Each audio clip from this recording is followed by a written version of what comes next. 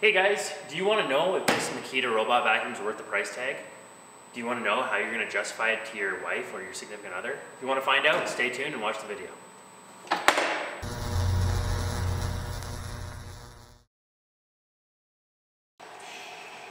You're going to fit right in. Oh, hey, didn't see you guys there. How's it going? Brad with Frappe Designs here today, guys, and I am super excited. I finally bit the bullet, bought the Makita robot vacuum. I've been eyeing one of these, the older version, the DRC300, for probably about 2 years now. Been picking away at my wife, saying how nice of me to have her on the shop, and she finally said, stop mentioning the vacuum, just buy it. I'm over it. So that's what I did, and here we are, and I got the new model here. I actually bought the battery separate. I saved probably about 600 bucks in doing so. I'm not sure why they're priced like that. It might change when you go to look at one. We're in a wood shop here, so this thing's going to be really put to the test. I do a lot of hand routering, jointing. We have CNC, and although it has a dust boot, it spits out a lot of dust, like chips and stuff off to the side here. I'll take photos and show you guys what it's contending with, and then I'll videotape it while it's going. So if you're wondering if this is going to work in your wood shop, we're going to cover that. We also have a showroom out front, and it has like the low carpet on there, like the rough stuff. So if you have a showroom, let's say, and you have tables and chairs or other items that might be like banged into, you don't want them to damage it, we have that all up front, and we're going to test him in there. And then, so if you're wondering if this is going to work for your showroom, we're going to cover that. We also have a warehouse here, so if you're wondering if this is going to work in your warehouse, which I think is where it will actually thrive the most, because warehouses don't get that dirty. Well, mine doesn't anyway, so I don't know. We'll cover that as well. So this bad boy, I think he's equipped with mapping. So my plan here is I'm going to have him map out the whole store today, and then I don't know if he cleans while he maps. I guess I'll tell you. And then once he has everything mapped out, then I think we'll start running him. I didn't go ahead and clean up everything. I mean, in my opinion, this vacuum here is supposed to complement my workflow. I don't want to have to change a lot of things. So I don't want to have to go around every time before I run the vacuum and clean up everything off the floor. I think he should just be able to go and do it. And that's my plan. If I run into issues, and I'll let you guys know what those issues are, I might have to start cleaning some things off the floor. But that being said, I got the two 5-amp-hour batteries with this thing here. This is my first Makita tool I've ever owned. The rapid charger here will charge them in under 45 minutes, which is pretty impressive. So realistically, you could run this thing almost all day, every day. We got the usage guide here. It has a lot of stuff that you're supposed to clean up, but it looks like more for like, let's say like a showroom residential. Like it says take any vases off the tables that might be bumped, or any tassels on carpets. Make sure you tuck them underneath the carpet. Stuff like that. Any object where you might be able to get stuck under, you should remove that. I might have to check that out for my CNC, because it looks like it's about 8 inches, and it says about 7/7/8 of an inch is the kind of cutoff for this thing. We got the remote here, obviously, to use it. It also does come with an app, so I think I'm going to go at him through the app to start out with. I think that's where you'll be able to see the map and everything, and then we'll see how it goes. I'll take photos of him running. I'll take photos of before and after of the floor in the wood shop, the showroom, and the warehouse, and I'll let you guys know how he does, and then you guys can make the decision if he might actually save you a lot of time in vacuuming and cleaning, and it might be a good purchase for you. I'm just getting ready to run the vacuum for the first time here. I took some before photos. I'm going to do a walk around as well. We'll put the photos together so you can see what's going on there. The vacuum does not come with the sweepers on it, so if you get one of these, make sure you do that. It's a pretty cool system actually. It just has this little piece here. It flicks back and forth to lock it on and off, and then there's a little knob here. So all you do is you just push it on here. It'll sit down like that. You'll hear it sit, and then you just give it a click, and then it just sits in there really, really nice. It's pretty nifty the way that Makita's made this work, and we'll see how it does. Okay guys, we're just doing the walk around here. I'm going to show you the shop. You can see all the dust on the floor here. So I'm hoping he'll pick all that up. This is where my dust collector is. So obviously there's just a ton of dust that gets in there around there. So hopefully that all works okay, and you can pick it all up. I didn't clean anything off the floor. As you see, I'm a little strapped for space. So he's just gonna have to go around all of it. And he should be able to, no problem. Yeah, so as you can obviously tell, my robot is a he, because I keep referring to him as such. So this is my CNC machine, 5x10 can-cam. Really excited, just got that as well. But you can see, even with the dust boot, it spits out a ton of dust just around the edges here. So I'm hoping he'll pick that up and keep on top of it. And then even around my saw stop here. But if you look, you can see he's even going to be able to get under here in these areas that even when I do vacuum, I usually probably ignore, which will be really good. There's some bark and stuff over here in our lumber area that we retail. And then, yeah, just the rest of the shop. So we'll see how he does. And I'm about to turn him on and give him his maiden voyage. Okay guys, the Makita robot vacuum actually, the app was pretty brutal. I actually couldn't even get it to work on mine. I'll revisit that before I post a video and let you know at the end if I was able to get it figured out. But we're gonna start without it. So the remote's pretty cool. You can actually control the vacuum here. So if I press forward, the vacuum will go forward. So the reason I brought us over here was, you see that big pile of sawdust right here? So I'm gonna see how he does at picking it up. So if you just hit the forward arrow on the thing, you start driving, and then you can see he slows down, and he's just going right through that big pile of dust. And you can see he left some of it there, but you can see that he did get the majority of it. So he's in free cleaning mode right now. I'm about to turn him on, and I am gonna let him have at the whole shop, and we're gonna see how he does here, but I'm pretty excited. So yeah, stay tuned.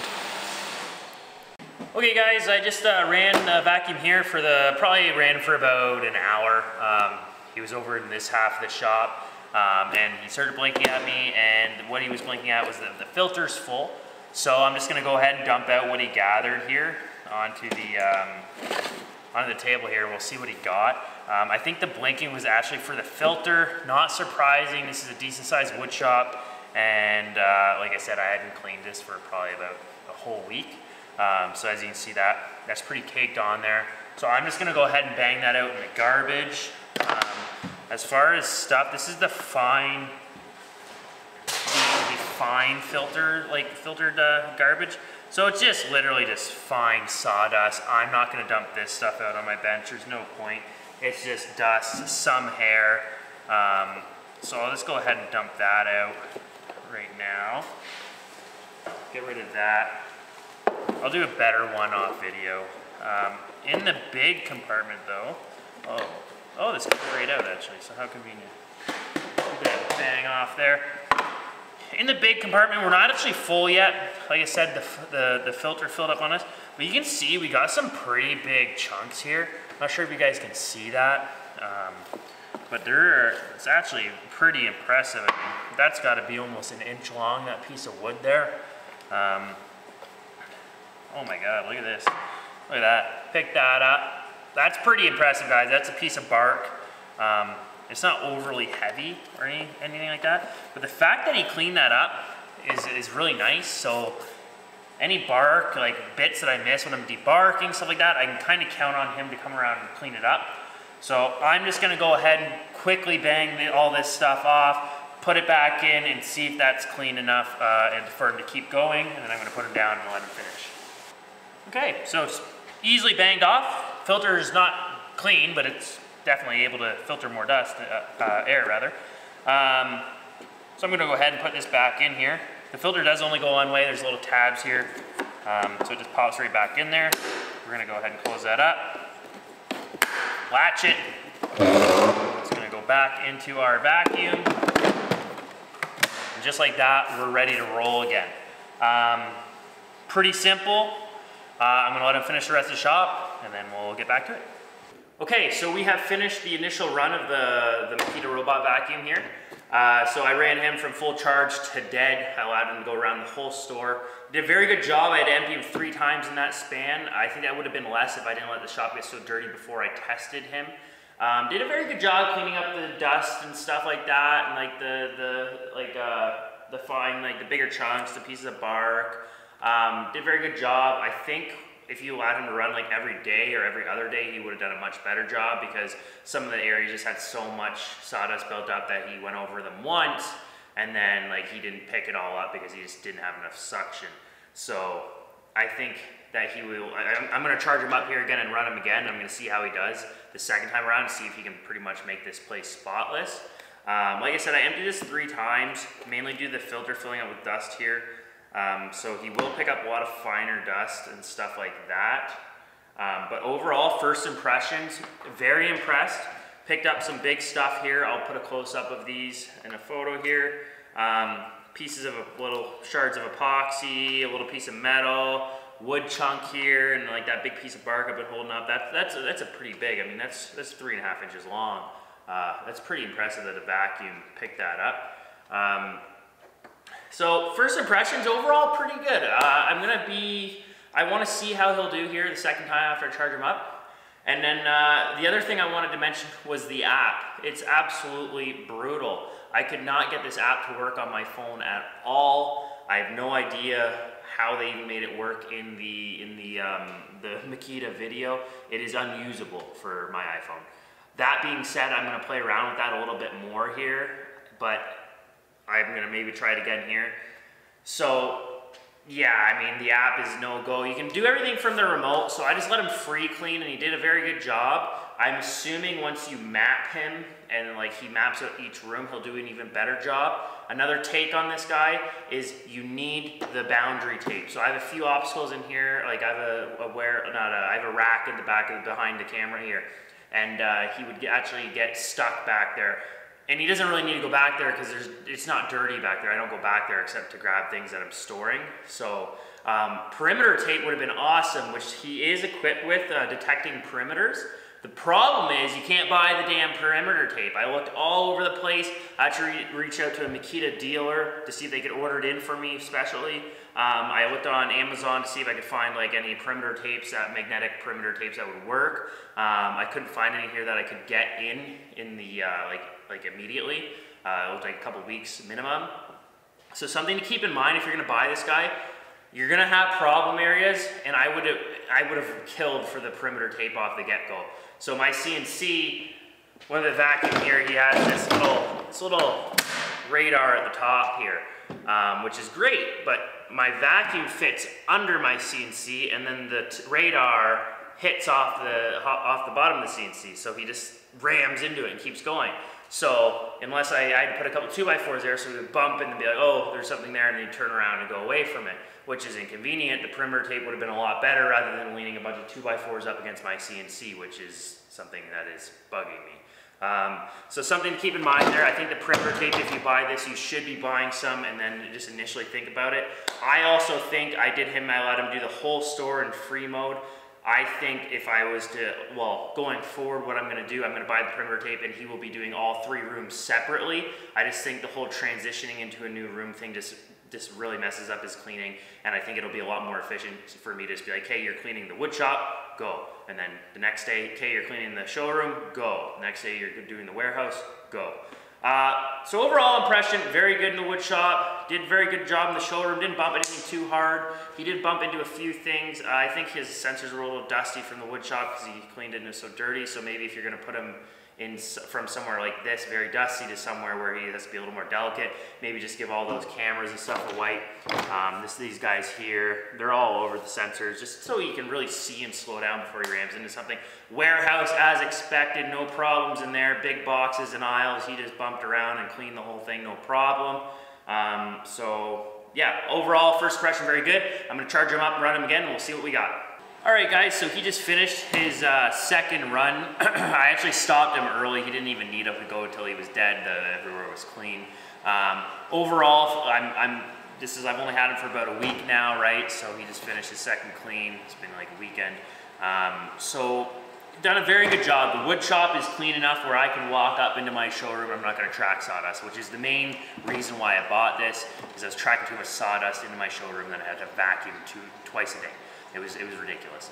So in the wood shop, did a very good job. The second clean, he definitely did better than the first one, obviously, went over everything again. And now that he's caught up, I think he's gonna be able to maintain probably running once or twice a week, or sorry, 2 or 3 times a week, which will be awesome because now I'm not gonna have to worry about it. He did very good in the wood shop all around. Like I said, he picked up some pretty impressive stuff. I mean, some of these are 4 or 5 inches long. If you drop a lot of screws, I don't think he's gonna solve that problem for you. He only picked up 1 screw for me, and it's just a little guy. Picked up a piece of wire as well, which I am very shocked that he was able to do. So all in all, pretty impressive. Did great in the warehouse as well, as expected. Not much going on in the warehouse. It's pretty straight aisles, cleaning up dust. In the showroom, he did okay for picking things up, but not like the carpet is like the sawdust is coarse, so it sticks to the carpet really good. So he had a tough time pulling up some of those. That being said, he still worked. My main problem with him in the showroom was we sell a lot of table legs and stuff like that aren't super sturdy if they're sitting on their mounting plate. So he would knock these over, and then obviously it's not a viable option for me. I can't just have table legs falling over all the time. So not a viable showroom solution for me. That being said, I'm gonna have to vacuum so much less frequently now that he's cleaning the wood shop all the time, so that's not that big of a deal. If you're thinking about getting this for, let's say, like an office space with carpet or something, I honestly think you might wanna look at other, maybe more affordable options, robots that are more designed for carpet rather than like workshops, and that's just my 2 cents. Again, I wanna touch on the perimeter tape. I think that is a must with this thing, unless you have a very, very nice wide open space. I did reach out to a couple of dealers, and it does look like one's gonna order some tape for me. It looks like it's gonna be about a 2 or 3 week lead time if Makita has it in stock. So once I get that, I'm gonna section off some problem areas, and then I think what I'll do is I'll let him do the wood shop one day and then the warehouse another day, and then we'll just alternate back and forth, and then we'll go from there. Yeah, so overall, I'm happy with the purchase. I think it was worth it for me. So I hope you guys found this video a little bit helpful, and it gave you some information if you had cold feet on buying it. I'm overall very happy. So thank you so much for watching, and please subscribe. Thanks, guys. Hey everybody, thank you so much for watching our first YouTube video. It's not the first one in the works, but it's likely the first one that we're going to be able to get out on time. My name is Brad. I own and operate Fractal Designs, and we're going to be doing a lot of cool stuff on this channel, from building tables like this to hopefully some really big 16 to 20 foot boardroom tables. So if you like seeing woodworking content like that, and you're a one-man shop like I am for now, then please subscribe and check us out. I'd be happy to have you. If you have any questions about this video, or you have any questions pertaining to the vacuum, just ask me in the comments, and I'll do my best to answer all of them. If you want to find out more of what we do here, or what I do rather, and what we sell, stuff like that, feel free to check out our website, fractaldesigns.ca. I'll put a link in the description below. Thank you guys so much, and I'll see you in the next one. Thank you.